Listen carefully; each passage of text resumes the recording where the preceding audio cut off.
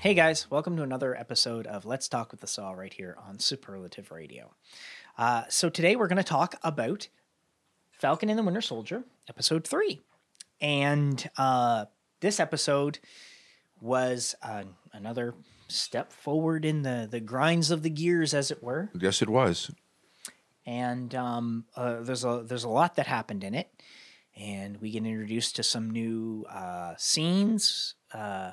I guess locales, I guess. And we get introduced to some characters and a little bit of history and lots of good stuff, I think. Yeah, it was I liked the episode. quite action-packed. Yeah. So overall, what'd you think of it? Overall, again, just I'm in. I'm just it's very good actually the way that it turned out. It didn't, of course, he didn't take over as Captain America yet, as you said, but they're talking about it. You can see they're laying the foundation for it, so it's good. Well, this episode is called The Power Broker, and as I mentioned last week when we talked about this show, I said the Power Broker is a guy who, in the comics, gave John Walker the super soldier serum. And that's how he ended up with it. And as we learned, of course,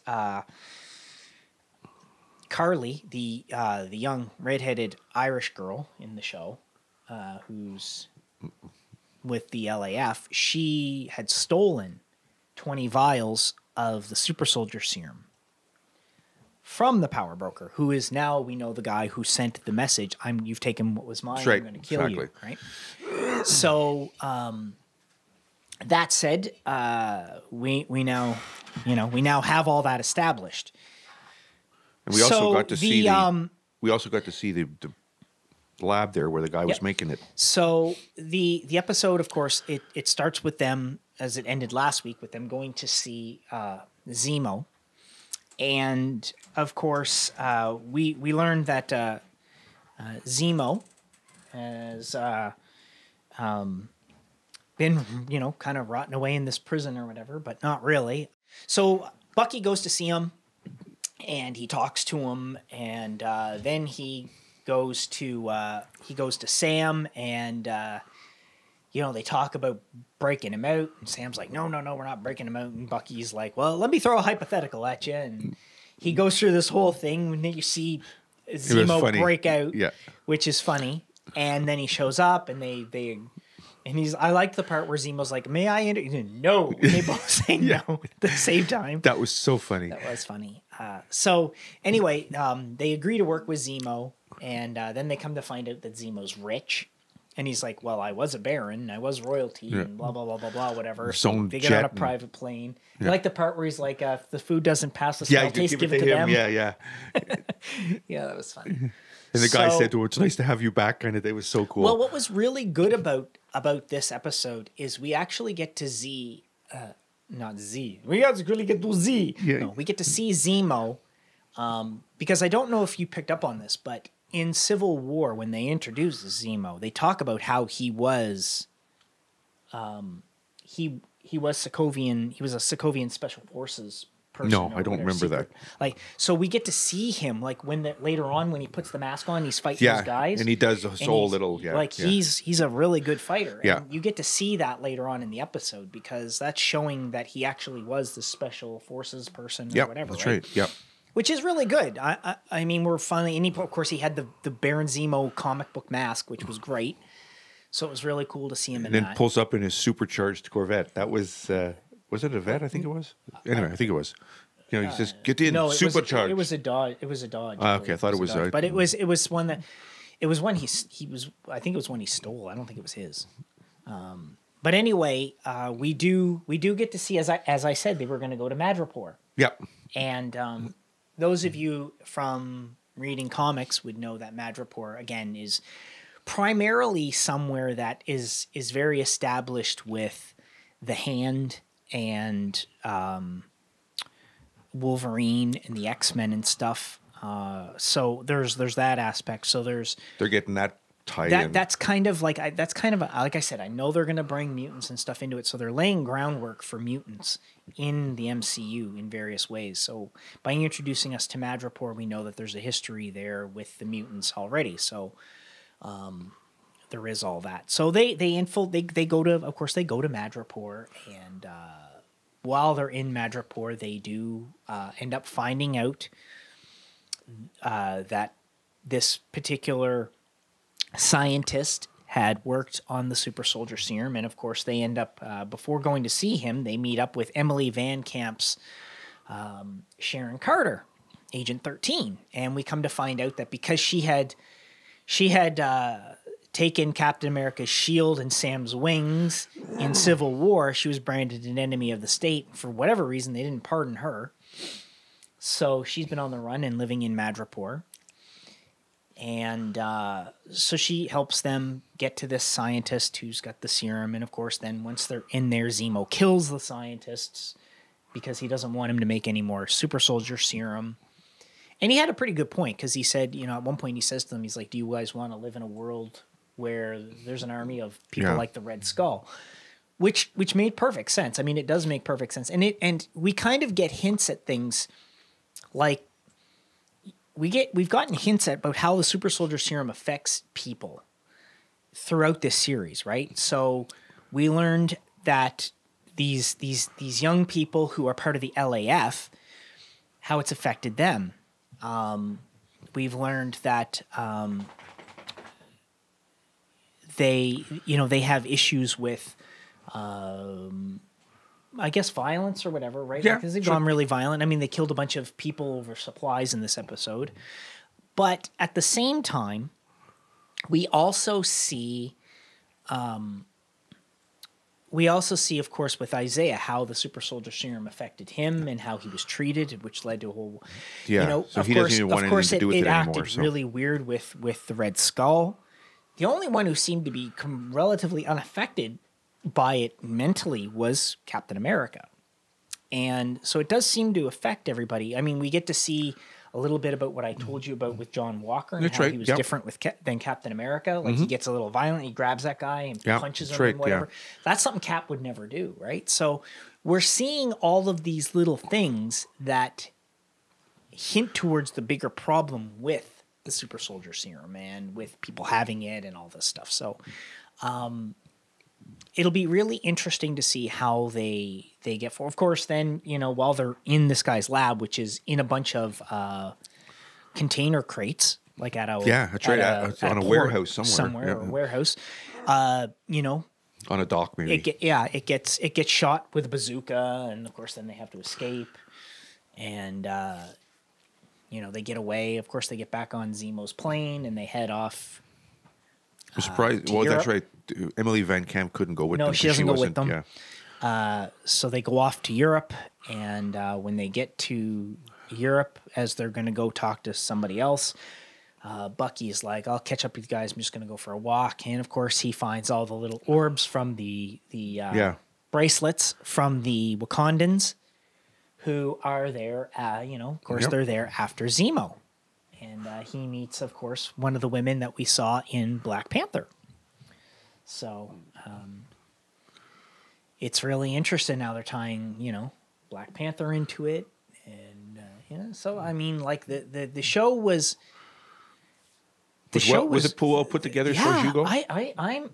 But again, I'm really liking this show a lot. I enjoy it immensely. I enjoyed WandaVision immensely, and I like this. They're completely different stories. Oh, definitely. They're completely different. It's like watching. It is like watching two different movies, really. Yeah. I mean, set in the same continuity.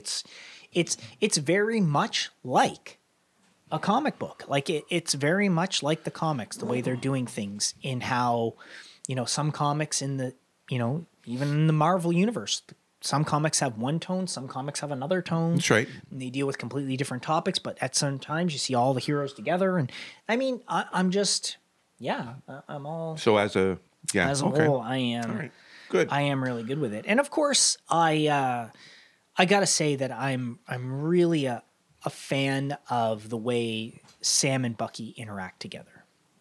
Well, there's a and of course chemistry there was the whole thing where, of course, Bucky got into the front seat of the car and Sam got into the back. And he's like, "You're not going to move your seat ahead, are you?" And he goes, "Nope." No. Just like from when they were in the Volkswagen Beetle in Germany and Sam was in the front. He's like, "Can you move your seat ahead?" no. Yeah. It was nice to have that. So awesome. Just to get revenge on him with that. That was so great. But yeah, it's just really cool to see them interacting that way. And it's really good to see how they're, they've got such a good There's a chemistry there. Chemistry there. Like the two of them interact really good together. And I look at it and I go, oh man, that's just so awesome the way they're doing it. They've got a good. I think what's going to happen, and of course they talk about taking the shield back from from John Walker. Yeah, Bucky was talking about that, and Bucky's like, well, Sam was like, well, I'll get it back and I'll destroy it, and he's like, no, you get it back, I'm going to take it. Yeah, and and does Bucky take it for a while? You said. In the comics, Bucky was Captain America for a little while, but so Sam. So I think what's going to happen is we're going to see them take the shield, and Sam's going to realize that he really should have just taken it. Because, I mean, if you look at the previews, there is the preview where you see Sam throwing it on his home property, right? Yeah. So I think we are going to get to the point where he has the shield, and he takes it, and he's going to practice with it, and he's going to actually be, finally, he's going to be the next Captain America.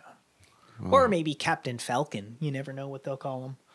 Right, but still, he'll get there. Or they'll call him American Falcon. American Falcon. Or they might call him Black Falcon. Black Falcon. What do they call you, Black Kid? Yeah. That was a funny part. That was funny. But yeah, so I'm really, really looking forward to that. I hope Sam does take up the shield, and I think it would be cool. Or if he doesn't, then at the very least Bucky. Just so that it's that whole legacy, because they both have that same legacy, and you like how. Of course, Zemo got him to play Winter Soldier. Yeah, again. That's right, episode, exactly. Right? That's right. Just like boom. Yeah. Like that was really good. That whole scene in the they had to play their parts. Yeah, and, that whole scene in the bar. Yeah, that was kick ass. And of course, then when he brought up that snake and he cut it open and fed it, I was just like, oh god. Yeah. Even Kim was like, oh, that's gross. And I'm like, yeah. I'm like. And he just takes it. He goes, yeah. He goes, it's still in his mouth. I'm like, no. I said, he's good. It's just, swallow, no taste. Just swallow it and be done with it. Don't even. And he looks at him and goes.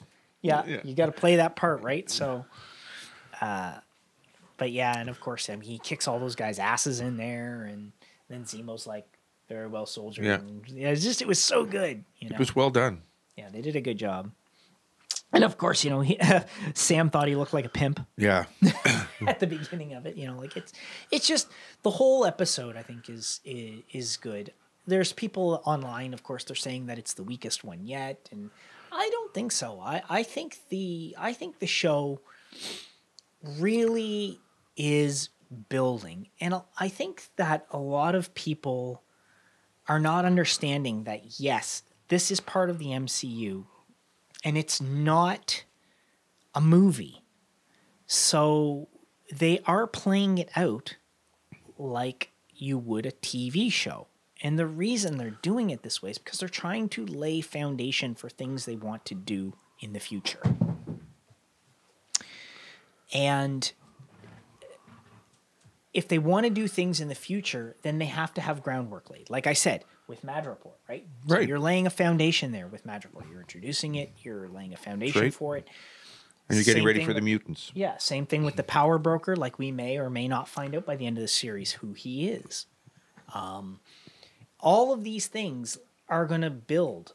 And you have to look back at the fact that that's what they've done with all the movies. They've always thrown things in there to build on and build on and build on. And it's the same way they do in comics. Not every issue, when you read a comic book, like if you collect Captain America and you read Captain America comics, you can go back for 40 years, 50 years, 60 years, 70 years, 100 years, whatever, and read Captain America comics, and you're going to be like, okay, well, not every issue was action-packed. No. Some issues are filler. And they're filler because they need exposition. They need to explain things. They need to forward the overall story. And TV shows are no different. So to say, you said, to lay groundwork for things that are coming. It's, and to say that this episode was weak, this episode is not weak. None of them have been weak. None of the WandaVision ones were weak. I said from the beginning, if you don't understand the first episode of WandaVision and what's happening, you're not paying enough attention because you're not paying attention to the story they're laying the foundations for. And that's the whole thing with these shows, is that's what they're doing, is they're laying foundations for things that are going to come, and at the same time, they're giving us action when they can. Yep. And this episode had plenty of action. Okay. This episode had more action, I think, than the last one did. It was because I think the last episode only had the action of them fighting on top of the truck. Yeah, that's right. Right? This one had some at the bar, had some at the dock, had some at the dock. Yeah. Like there was much more action, I think. Yeah. There were 2 big fight scenes in this one as opposed to just one. So I don't know. Saying it's weak, I don't agree with that statement. And well, people are fussy though.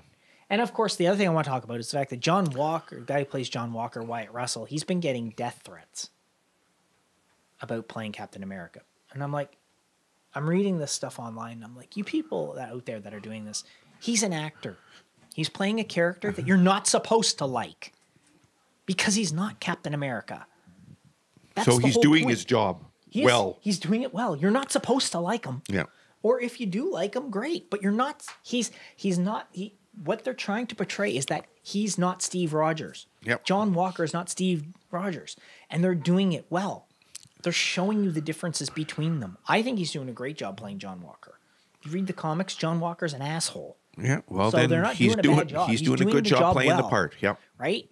You're not supposed to like him the way everybody liked Steve because he's an not. actor. He's doing what he's supposed to do, and he's doing it well. Somebody death threats for it is you're crazy. What is your problem? People take it too serious sometimes, you know. Like, hell, I take it serious, but at the same time, I don't send people death threats over it. That's ridiculous. But you make the difference. You know that it's, you know. It's a show. You're not supposed to like them. I mean, what? I mean, do you send Josh Brolin death threats because he played Thanos and killed half the universe in the movies? Yeah, I know. I mean, come on. That just means he's playing the job well. That's right. You look at it, it's a character. Are they playing the character well? If you don't know the backstory and you haven't read a comic book, then honestly... Differentiate the real world and the thing. That's all. Enough, because you can't say, I hate being Captain America because he's not Captain America. Well, no shit. But if you'd read a comic book, you would know that. Yeah. You know, like, it doesn't take a genius to understand this point. So...